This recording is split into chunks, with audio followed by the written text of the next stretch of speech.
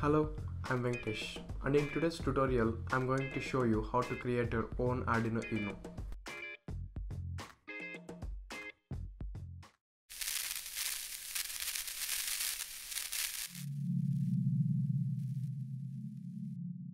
This project is for those who want to enclose an Arduino Uno in a project box and don't want to use the actual one.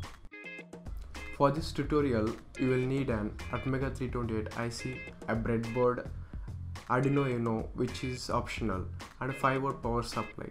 The list of materials will be in the description. Let's start with building the 5V regulated power supply. If you are using a breadboard power supply or any other power supply, you can skip ahead. For this, we are going to use L7805 voltage regulator. The L7805 requires two 10 microfarad decoupling capacitors. In the L7805, we have the left pin as the input, the middle one as the ground, and the right pin as the output. The rightmost pin or the output pin from the regulator goes to the Arduino. The leftmost pin is where you feed supply to your project. The next step is to complete all the connections. For that, you need to follow the circuit diagram.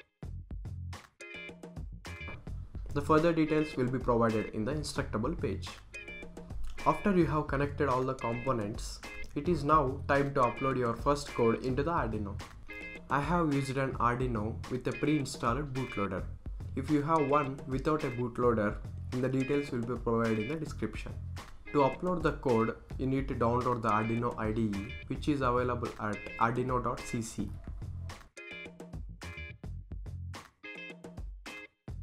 You will need a USB to serial interface module.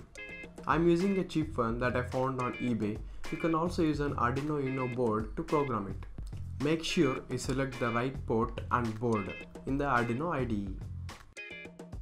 For the test code, you can use the Arduino Blink program, which is available in the file and examples in the Arduino IDE. After uploading the code, you should now see the connected LED blink. Now you can experiment with the code and try out different intervals with the LED blink. And there you have it. The complete details of the project will be found in the link below. If you like the video, please hit the like button and don't forget to subscribe for more such DIY videos.